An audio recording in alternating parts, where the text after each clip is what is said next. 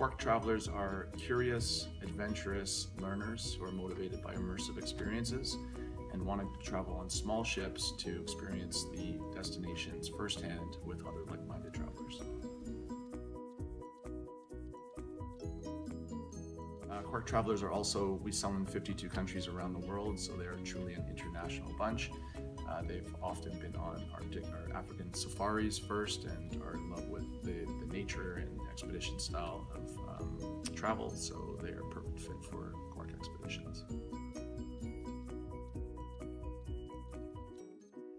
Probably the biggest misconception is related to the temperatures and the environments we travel in. So most people think that the polar regions are going to be bitter cold and not, going to be very fun for anyone to be in.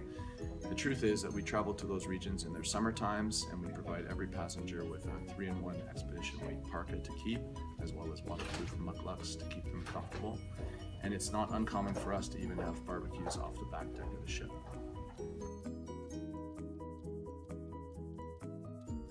The onboard experience with Quark Expeditions is very comfortable. We're very down to earth. We don't get really dressed up for meal times. We have open seating in the dining room, so people can choose to sit wherever they'd like. Our expedition team will actually sit and dine with our passengers, so if they have questions about what we saw during the day or what it is we're going to see tomorrow, they can ask the expedition team, and they usually have really fun and colorful answers about the environment and the different wildlife that we've seen.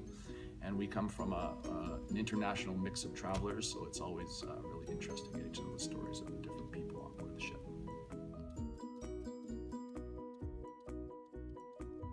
Quark has more itineraries and sailing dates than any other tour operator in the Arctic and Antarctic, bar none. So that creates a lot of choice for clients in terms of sailing dates as well as itineraries and cabin categories.